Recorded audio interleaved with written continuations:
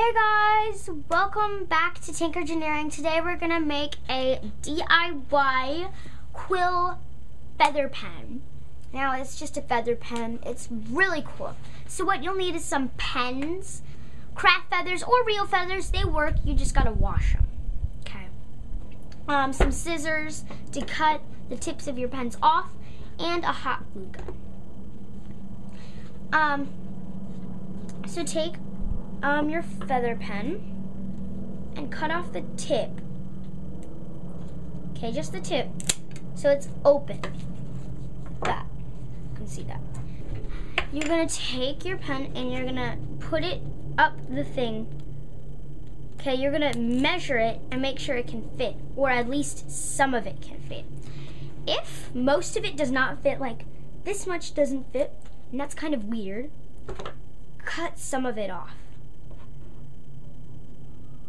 Or just make a line with your scissors, so like this. Okay, you'll see that line. So take some hot, actually no. Okay, you're gonna cut this, and then you're gonna cut the ink.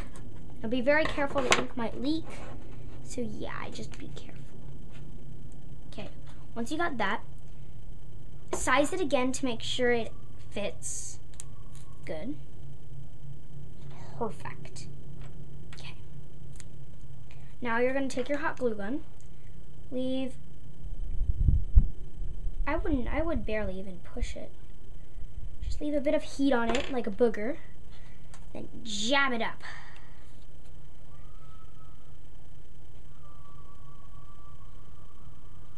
And yep, that should keep it in place.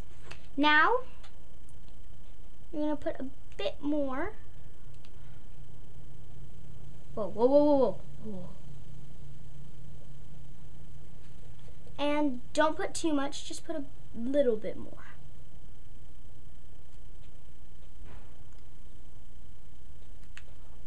Now, if you put too much, just wipe it off, because it's easy to wipe off with a napkin, or you can use the hot glue gun. I'd suggest using the hot glue gun, not the napkin, because it might burn up the napkin, and that might burn up your workshop, or whatever place you're using.